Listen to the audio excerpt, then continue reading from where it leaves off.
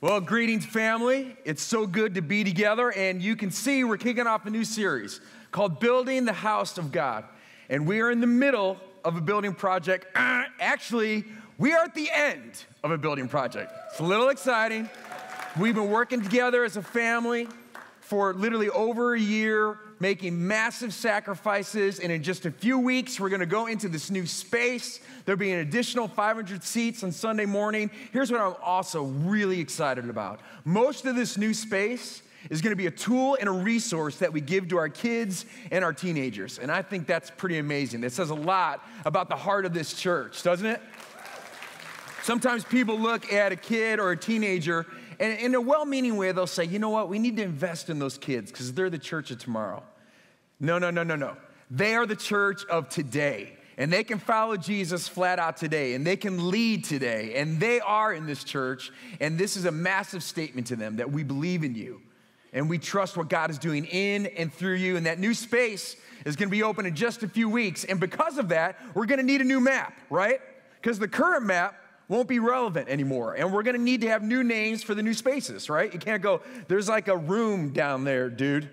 It's, or like when new parents come in and say, where do we take our 8-year-old? We can't go, well, like if you go like around the corner, there's a room up there, so we don't really have a name for it. That doesn't build confidence, right? We're all gonna have a new map, and we're gonna need new names.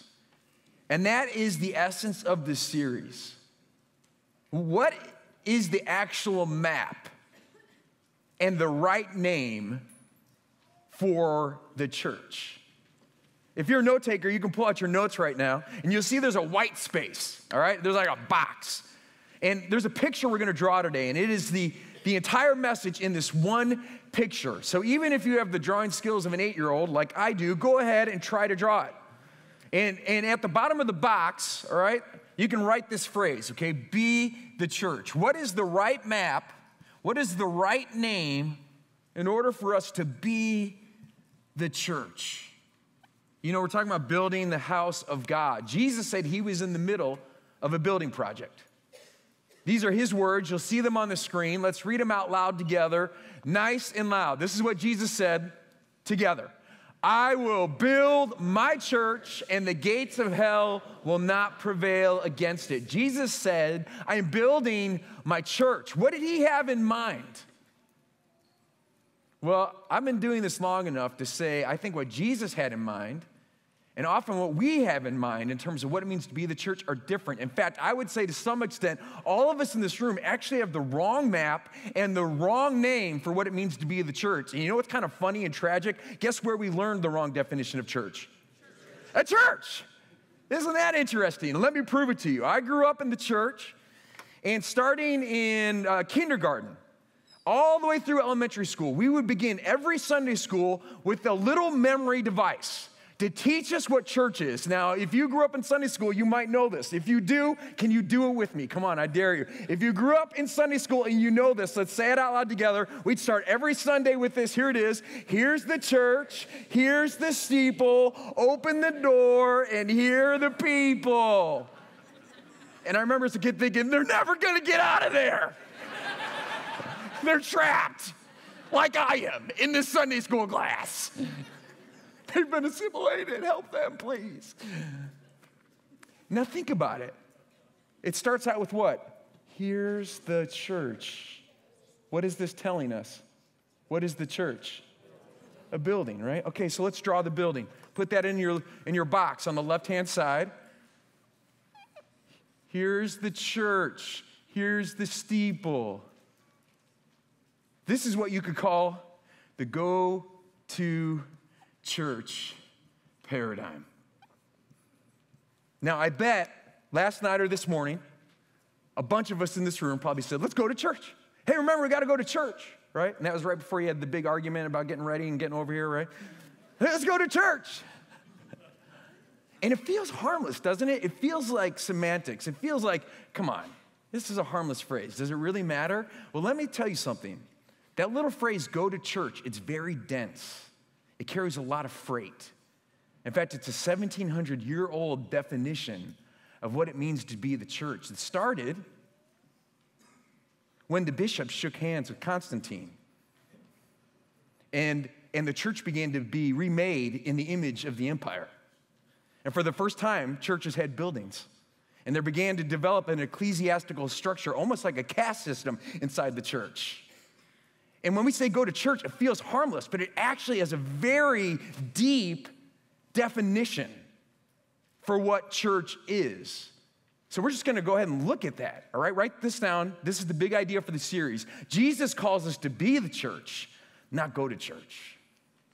Jesus calls us to be the church, not just go to church. So what does go to church actually mean? Well, write this down. Here's the paradigm. In the go to church paradigm, church is a building where I attend a weekly event and religious programs. Church is a building where I attend a weekly event and a religious program.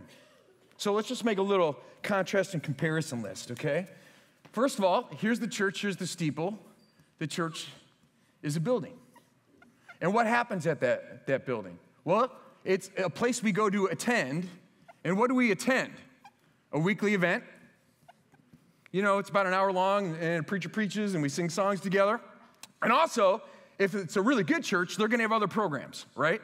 They're going to have kids programs and student programs and men's programs and women's programs. I mean, I grew up in a church that measured your spirituality and your commitment by how many programs you attended every single week. Now, Jesus said, I have come that they might have life and have it to the full. But my church thought he said, I have come that we might have meetings and have them to the full. And if you went once a week, it was like, you're a wuss, you know. Twice a week, it was like fair in the middle. And 3 times a week, now you're serious. Did anyone else grow up in this church? You know what I'm talking about? You rated your spirituality. How many meetings do you go to every single week? Why? Because church was a building where you attended a weekly event and programs. Now, our family moved here just over a year ago. And one of the fun things has been sharing our new home with friends and family from our old home. So we've had a lot of visitors over the last year from Indiana and some from Chicago.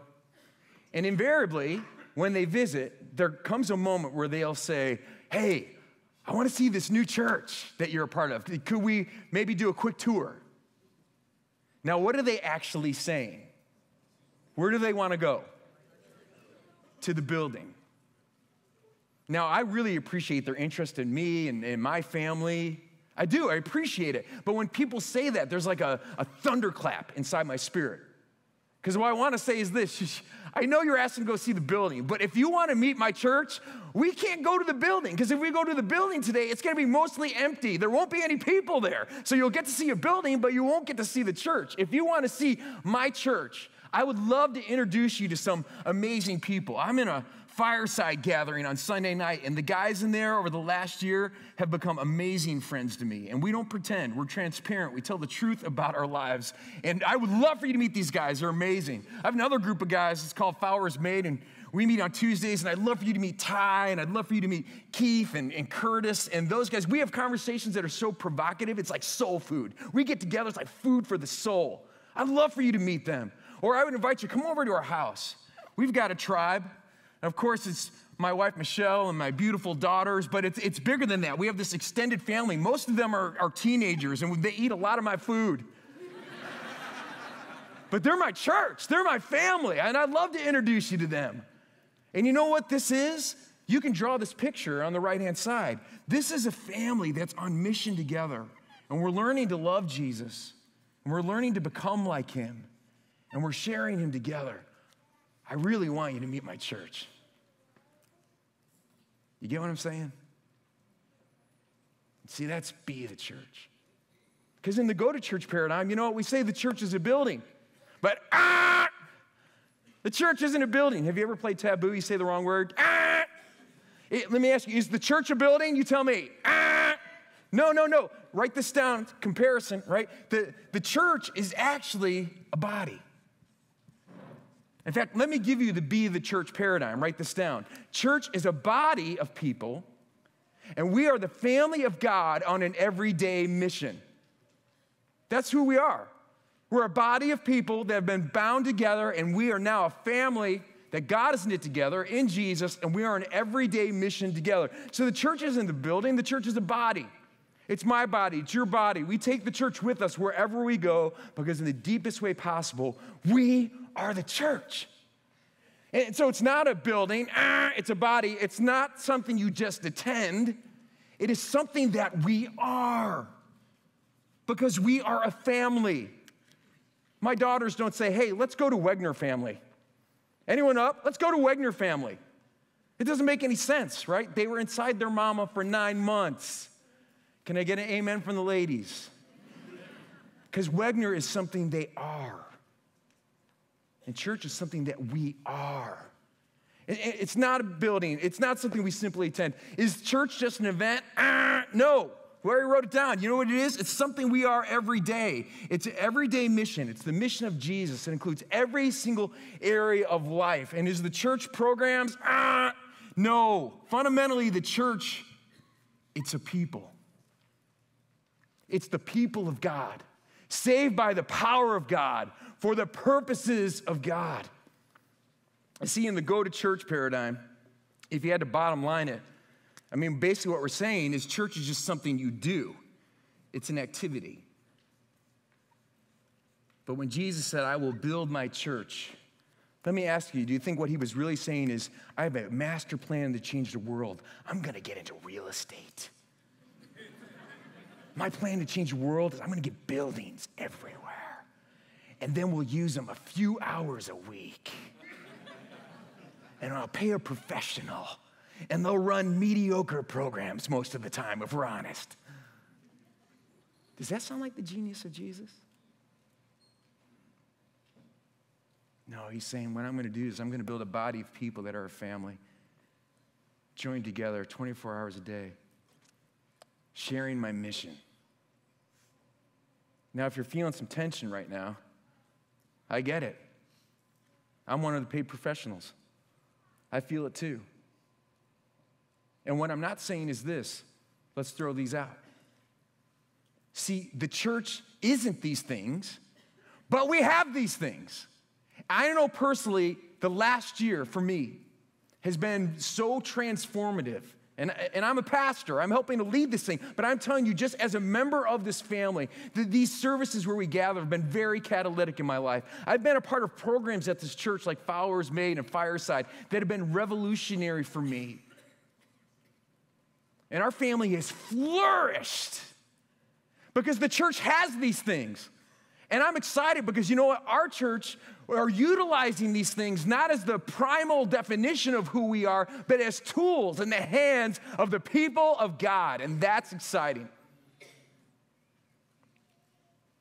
And over the next few weeks, as we move into the building, we just wanted to say again, the church ain't a building. Can I get an amen? Because right now, it's such an exciting time, and the new space is going to open up new opportunities, and new families are going to visit, and we want them to know that the church isn't a building, it's a family that you can be a part of. And here's the big idea for today. Write this down. Church is not an activity. Church is an identity.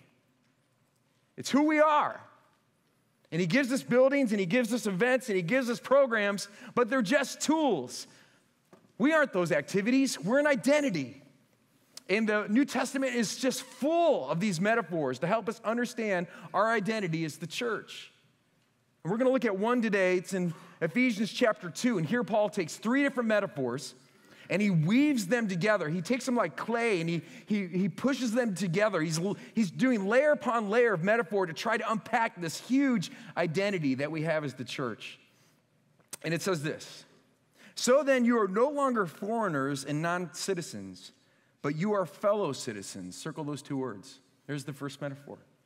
You're fellow citizens with the saints and members of God's household. Members of God's household. Underline that. There's the second metaphor.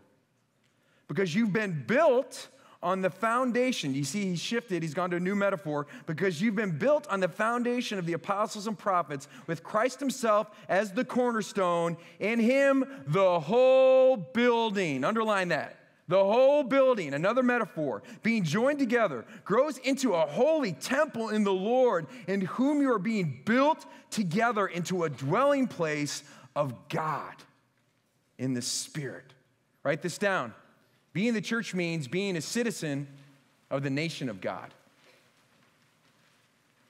Paul also says being the church means being a member of the family of God. And then Paul also says being the church means being a building block in the house of God.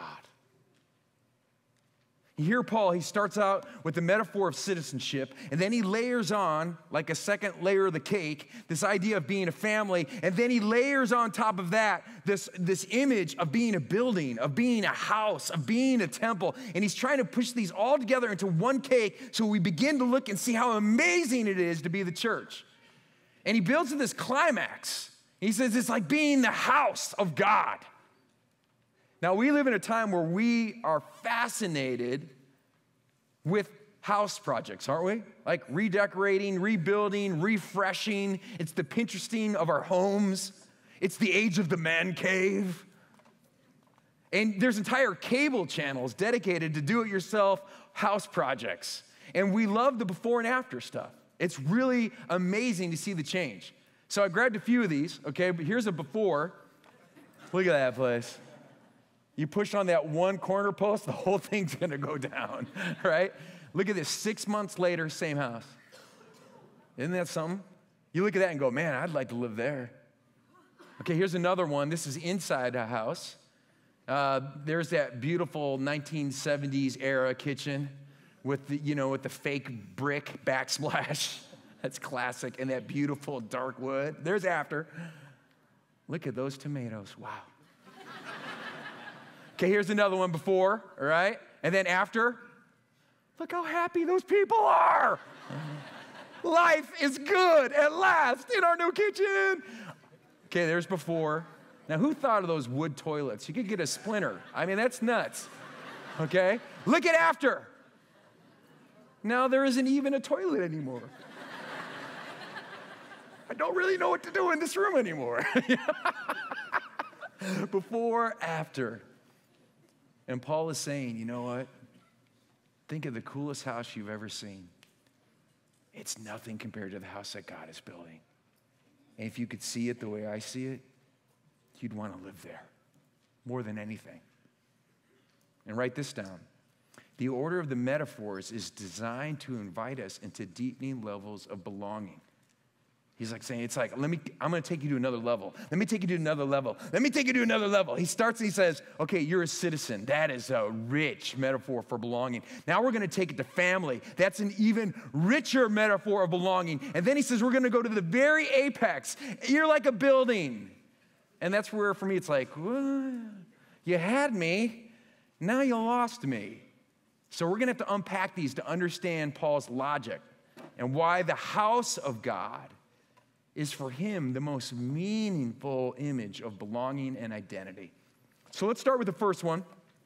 He says this, again, his words are that we are no longer strangers and aliens, but citizens. We are citizens. You know, have you ever been to a country where you aren't a citizen on a trip?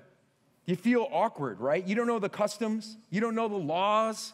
You feel out of place. You don't know the language. You're walking around going like, El Baño? El Baño? All right. Michelle and I led one of our first teams to Mexico. This was years and years ago, a mission trip with students. And we were going to do something like our kids' gig experience, a vacation Bible school. So I knew enough Espanol to be dangerous. So in advance, I translated the kids' worship songs into Spanish so we could be one of. We got there and we began to sing the first song. And it's that song, I have the joy, joy, joy, joy down in my heart. Where? Down in my heart. Where? Down in my heart. And as we were singing the song, the kids they loved it. They were laughing. And so we sang it louder. We have the joy, joy, joy, joy down in our heart. Where? And they just kept laughing harder. We're like, this is awesome. It's a huge hit. And we got done. And the host came up and said, who translated that song? I did. He said, you were not singing what you thought you were singing. I said, what were we singing? He said, you were singing, I have the joy, joy, joy, joy, and I like to eat. And I like to eat. And I like to eat. And I'm sure the kids are going, yes, gringo, we can tell you do, in fact, like to eat very much. And it was very clear, we weren't citizens, huh? We were visitors. But when you're a citizen, you're at home, aren't you? And Paul says, you know what it means to be the church? You're a citizen. And there isn't a hidden caste system. There are no second-class citizens. Because of what Jesus did on the cross and because of his resurrection, you can be a citizen of the kingdom of God. Come one, come all, with all the rights of a citizen of the high King of heaven given to you. Paul says, is that good or what? Because God is building a house, and guess what he's building it out of? People bricks. And guess who the people bricks are? They're citizens of a new kingdom, and then he takes it to the next level. They're also family. As if being a citizen wasn't good enough, you're family. He says you're members of God's very household. And when you're family, that's even deeper, isn't it? One of my favorite stories from the Civil War era, it's an apocryphal story about Abraham Lincoln. And there was a soldier, a foot soldier, who fought in the Battle of Gettysburg. And he fought alongside his brothers and his father, all of which were killed in that battle. Imagine that loss. After the battle, he was given a furlough, and it struck him, a revelation. He realized his little sister and his mom, they would have no help for the spring planting. And he said, I cannot abide this. I need an exemption. I mean, I have to return home to take care of my little sister, my mom, and make sure the crops get planted. And so he literally, on his furlough, he went right to Washington, D.C. He was a simple country boy. He literally walked right up to the front gate, to the gatehouse, and said, I demand to see the President of the United States. And that soldier who was there looked at him and said, he saw his uniform. He said, you're a soldier. You need to get back to the battle lines. And literally threw him away from the gatehouse. And that little simple country boy went over and he sat down on this bench and began to think of his little sister and his mom and the loss of his father and his brothers, and he began to cry. And this little boy came up to him and said, Mister, what's wrong? And he told his story. He just poured out of him the tears and the words. And the little boy grabbed his hand and said, you come with me. And they walked up to that same gatehouse, and they walked right past it. They walked up to the front door of the White House, went right in, past generals, past senators. They walked right up to the door of the Oval Office, and that little boy opened up the door, and they walked right in, and there sat the very President of the United States, Abraham Lincoln, who looked up. He looked at the boy. He looked at the soldier. He looked back at the boy, and he said, son, introduce me to your friend. That was Todd Lincoln. And that's exactly what Jesus has done for you. He's taken you by the hand, and he has walked you into the very presence of his Father, the living God. And he has made it possible for you to be adopted as a son or daughter. You're not just a citizen. You're a beloved son and daughter. And you know what? He is the president of the universe. He's running time and space. But you know what? More than that, he's your daddy. And this is your family. And what does it mean to be the church? It's about having our lives joined together by the blood of Jesus. Hey, guess what? We're blood relations in Jesus. That's deep. And Paul says, let me take it to another level. And he says, God is building a house of these people bricks, of these people who are citizens and family. And you know what he's reckoning back to? The image of the temple. The temple was for the Israelites the very pinpoint, the center of God's presence. Inside the temple, there was a holy of holies, and there was a massive veil that blocked entrance. And only one man, one time a year, would enter into the holy of holies where the presence of God was. And you know what? When he went in, they would have a rope tied around his leg, and he would have bells on, because they were just assuming, you know what, you walk into the presence of God, you might just drop dead, and then we're going to drag your carcass out of there, you know. And when Jesus died and said, it is finished, the scripture says that veil was torn in two. And it is an image to say, just like Todd Lincoln took that soldier in, guess where Jesus is taking you? To the Holy of Holies. into the very presence of God. And you know what? God doesn't make a temple out of bricks anymore. He's making a temple out of people. And you know what? We are the house of God. We are the temple of God. And you know why this is so rich and so deep? Because you know what? A king does not indwell its citizens, right? And guess what? Even a father doesn't indwell the son or the daughter. But you know what? In the house of God, God indwells his people. Church isn't just an individual identity, it's a communal identity. We are the house of God. And write this down. This is important to understand this image of being joined together. Why is this the deepest metaphor? Because the individual building blocks cannot find their meaning apart from the building. Building blocks apart from each other have no function at all. Think about that. Think about it. You know, we're in the middle of this building project, and, you know, months and months ago, Dan Shavrin and Jeff Manford have done a masterful job of leading us through this very complex process. I mean, this is a 21st century building we're putting together. There's thousands of parts. You go on a tour, and there'll be all these individual parts. There'll be bricks and pipes and wires, and every month as you do another tour, more and more of them would what? Be fit together. They would become one with the building. Because it's possible to be a building block in the building, but not to be a part of the building. Are you tracking with me? And what Paul is trying to help us get here is this. You know what? A citizen can have a falling out with the nation that he or she's a part of, right? And still be a citizen. A brother and sister can have a fight, and you're still a part of the family. You can have a falling out, right? But bricks in a wall, if the two bricks have a falling out, guess what? They're not a part of the wall anymore.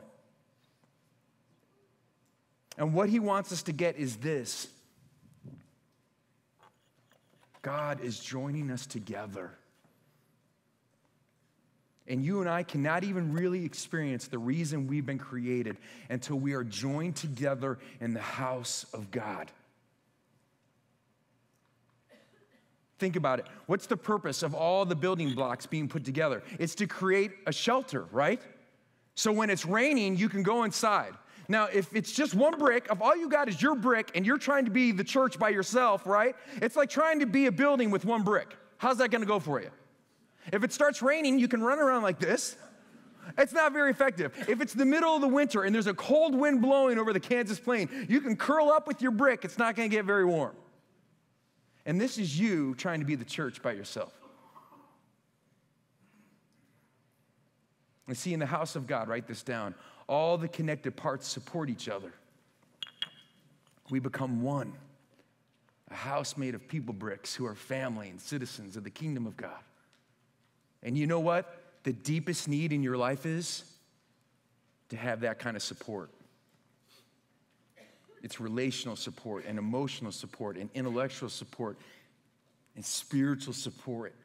And no one stands alone. And God's design for us is that we would be joined together, that we would truly do life together as a family on mission, treating each other as citizens, no second-class citizens. You know, I talked to you about my Fireside group. I've been in that group for a year. And the backstory on Fireside, if you haven't heard it, a few years ago was a group of guys around one fire. And now, 4 or 5 years later, there's 36 groups, hundreds of guys meeting all over Kansas City. And you know what? I've been meeting these guys for a year. It's not because they're smart, really, trust me. What's actually going on? This is what's going on. It's lives joined together. And the Bible talks about one anothering, that we ought to forgive one another, that we ought to bear each other's burdens, that we ought to confess our sins one to another, that we ought to love one another, encourage one another, welcome one another. And you know what? When ordinary people begin to take off the mask and live out these one another's, and the Spirit of God indwells them, they become like a house that everybody wants to live in. And it's like this rich community that's supernaturally empowered, and people are drawn to it like a moth to the flame. And I'm telling you, over the last year while I've been in that group, we've launched 3 new groups, and I've literally seen marriages saved, families restored, addictions broken. And there are nights where we get to the end of the fire, and I'm sitting there, and I'm saying to myself, this is the house I want to live in. You see, write this down. Going to church, guess what? It can remain nameless. You know what? You can go to church and go to the building, attend an event and programs, and guess what? You can still remain hidden, nameless.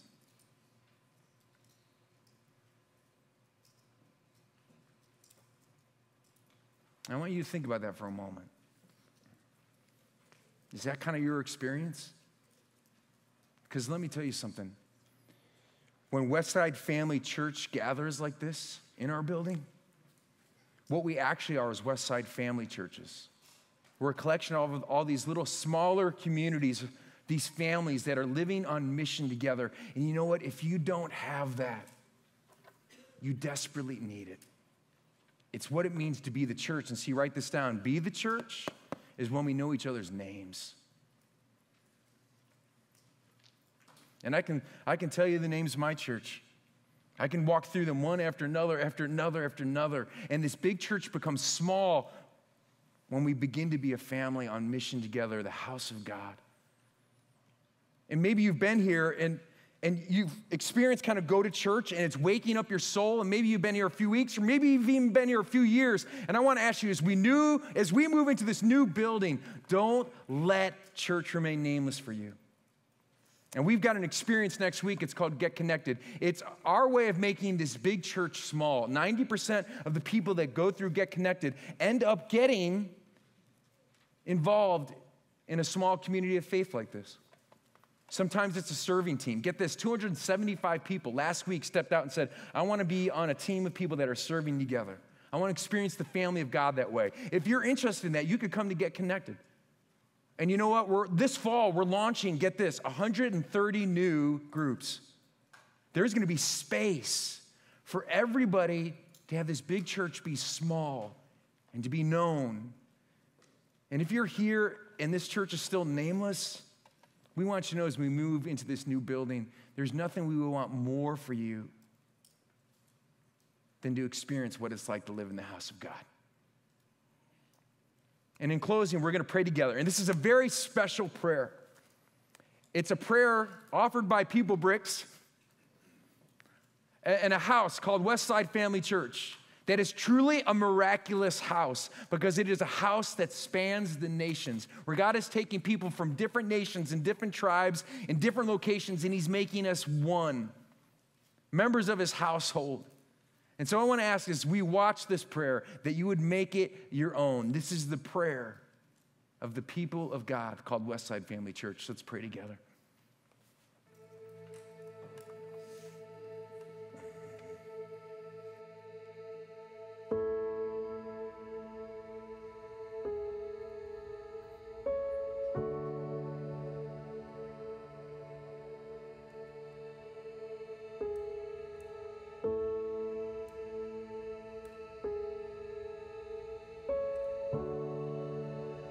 God, I just pray that you build your kingdom here and that you start in the heart of every person that walks in this room.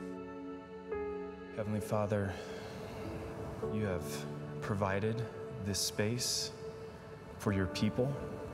And you long for all people to know you and worship you. I stand in this place before you. I just praise you already for the space and what you're going to do here, Lord. Lord, it's just such an amazing thing that you're doing, and I'm so honored to be a part of it. And so, God, I pray that you will call middle school students here to love you, to become like you, and to share you with others. I am so excited for all the amazing families that are going to get to come here. That children would come to know that they were created by you, that they're loved by you, and that, Jesus, you want to be their friend forever. So we ask that you fill this place with worshipers. God, fill this room, build your kingdom here. And Lord, I just pray that you fill this space. And that this place, Father, we pray you will fill it with people that will come and find a new identity in you as son and daughter of God.